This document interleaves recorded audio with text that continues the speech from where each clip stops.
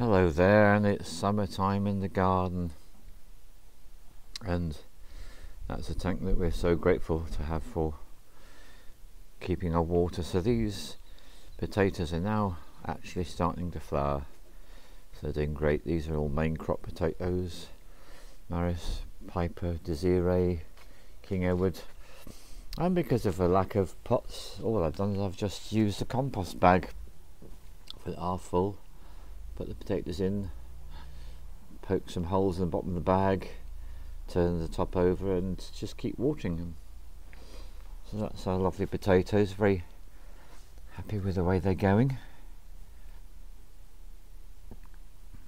So if I take you for a little walk over here,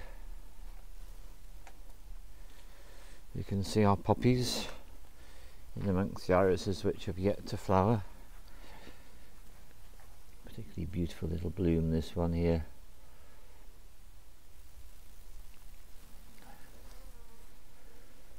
And that one too.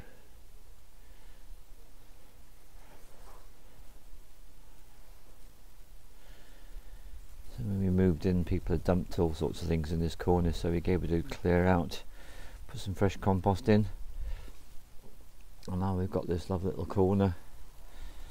So these are chives, and that's thyme which is flowering, and these are the Swiss chard plants, which it looks like the snails have been enjoying, judging by the huge holes in them.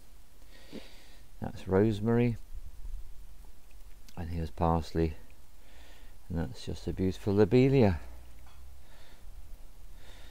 So we've had so much sun recently and so much rain that the lawn is going ballistic, and it's lovely to see all the daisies and buttercups in it.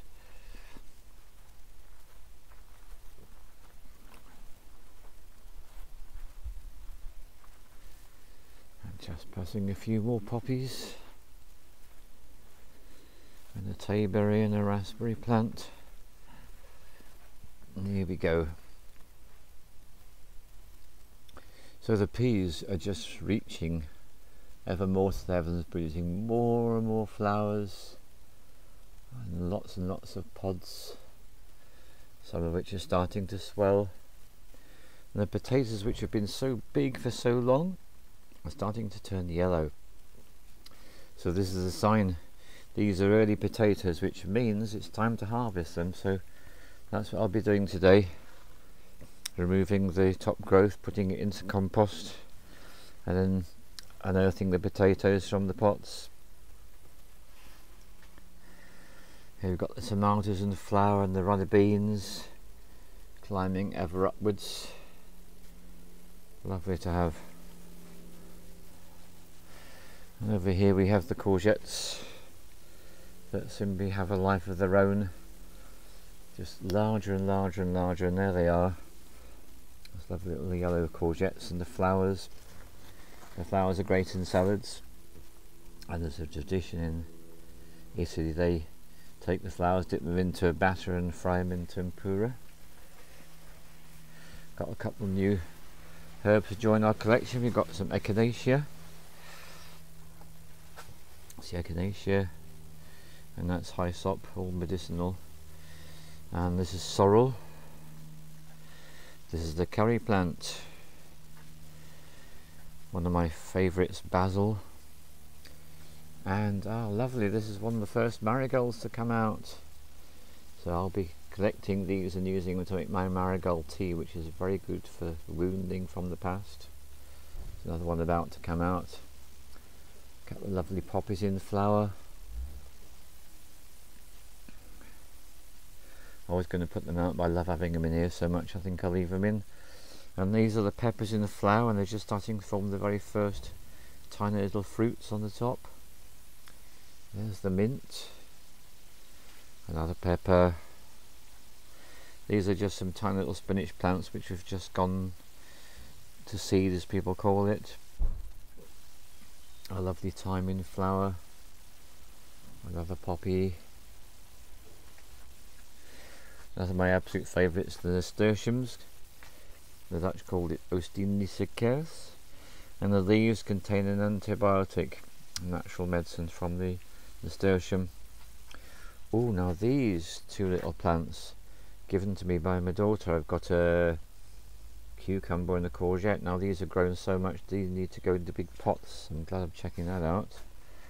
There's sage, and over here is oregano, a wonderful medicinal and culinary herb. And these are some little tiny tomatoes, plants which produce tiny salad tomatoes that managed to save and need to be repotted. And here are some lovely white poppies. This is a bed where we've been growing lettuce, which is almost finished. There's a plant in the back, and this is a green courgette, and that is growing very nicely indeed. It's doing really well. And over here we have more parsley, we have lemon balm, and this forest of plants are blueberries, and the blueberries continue to ripen and to swell and get ever bluer.